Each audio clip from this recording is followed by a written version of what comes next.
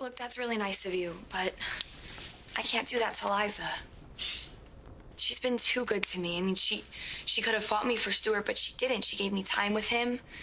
And now that I've made this decision, I can't stick around and rub her face in it. I just want whatever's easiest for you. I know how hard it's been, you know? If you want to stay, we can do that, but if you really want to leave, that's cool too.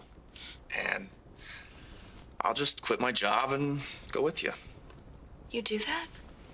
I can get a lame job, like, pretty much anywhere. So just pick a place you want to go. We'll head there, the three of us. Hey, you don't really need your parents, Bailey. You got me. I don't understand you. You fight like hell in a courtroom for a man you can't even stand. But then you just roll over when it comes to fighting for your own son. He's Bailey's son. No, that's a cop-out. He's been your son since he was a few days old. Yes, she gave birth to him, but you're the one who's taken care of him, loved him, and protected him. She has never wanted to do any of that. Well, she wants to now. And the law's on her side. You know the law more than anyone else here. Mom, fight for him. Maybe I could. Sure, I could fight for him for what, a month, 2 months, what, even a year, maybe. The outcome is still going to be the same. And who's going to suffer for that? Stuart. Honey, he needs a full-time mother, not 2 women that are playing tug of war with him. Listen, isn't it better that he go now than before the 2 of us get too attached to him? No. It won't matter when we do it. I won't love Stuart any less. Listen, I get it. I know that this is hard for you, but I don't have a choice. Yeah, you do. You're just making the wrong one. Did you see how he did that? Tried to suck me back in. If it hadn't been for Scott coming in with Annie's phone call, I would have played for a sucker again. I don't think that that's what your dad was trying to do. I think that he was actually being sincere. You could see the pain in his eyes when he talked about how much he missed you and little Adam. I think that he wants his family back. Unfortunately, that includes Annie. That's not a family that I want to be a part of. Stop. You want that relationship with your dad back. Okay, it doesn't matter what I want. It's about his priorities. His kids or his demented wife. And sadly, his kids have been coming in a distant second. Oh, you're just now getting that?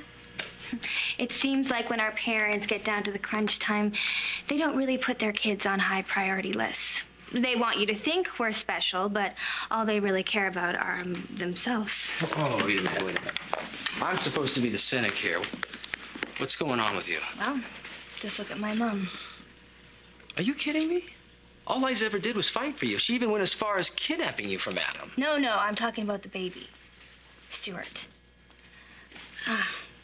Just because he's adopted, she doesn't think he's worth fighting for.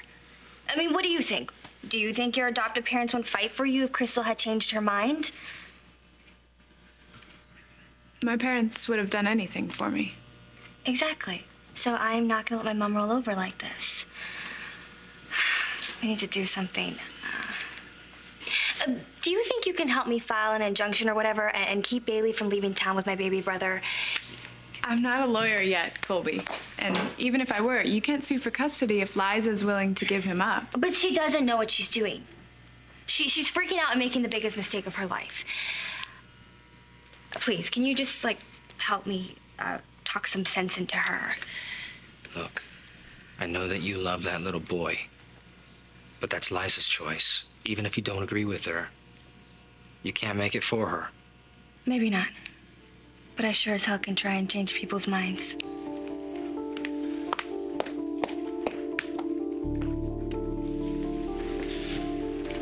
You okay? Nope. Pretty screwed up here. I wish I could cry, but I'm too tired.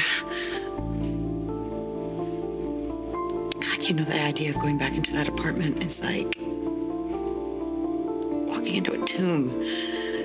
Piece of cake. Still got the key to Jake's. I'll take you back there. I can't keep leaning on you like this.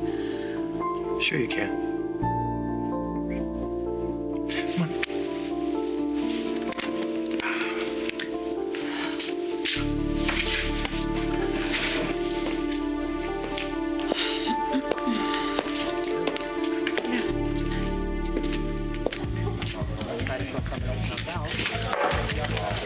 Oh, hey. Hi.